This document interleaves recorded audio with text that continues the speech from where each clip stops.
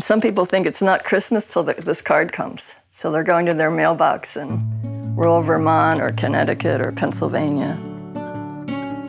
And then the holiday starts once they open our card. And there are people that look forward to it. It's people that are like little old ladies who are 90 years old will send me notes saying it's my favorite card, I saved every one. I've been back to Ireland and people have said I have your card on the telly. That's a lot of fun, a little bit of pressure, but I guess we're in it. And on one hand, we're pretty ordinary, normal, conventional family people, but we have a collection of space-age artifacts. So I don't think we'd want to be portrayed as being too wiggy. Don't worry. It's too late for that? Yeah. Don't worry, that's what you can do. We already signed the releases. So. My name's John Kleeman, and with my son Peter and with the support of my wife Veronica, we collect dreams of the future in outer space. We collect space toys, we collect space-age advertising, space-age costumes, space-age lighting fixtures, furniture, everything we can think of that tells the story of how people dreamed of the future during the 1930s through the 1980s. We collect it. It started as a father-son hobby in the mid-'80s.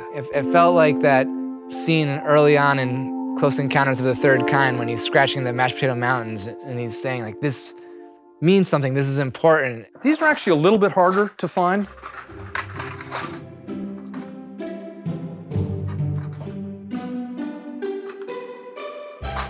Now that could be a hiker. One of the things I love about license plates is they have more than one meaning. It's a person telling the unknown highway drivers, people they never know, this is my passion. In 7 letters or less, this is what I care about. During the Mercury program and then later during Gemini and Apollo, I think people really felt proud. And when the plaque that the astronauts planted on the moon said, you know, we come in peace for all mankind, or even one small step for man, one giant leap for mankind, I think people really took that to heart. I think they felt this is something that is being done by all of us. There was a time when I was wondering, what are we doing? And I reflected on it. And it occurred to me that some of the pieces reminded me of the shards from archaeology. And there it is, the velveteen rabbit of spacecraft. It had a nice big dorsal fin, it had a tail fin, all gone. This is what it once looked like.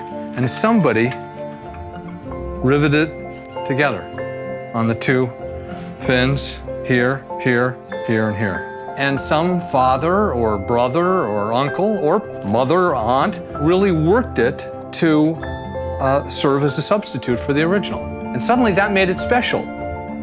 And through play, there is this concept of participation in which these toys take on something more significant than just entertainment playthings.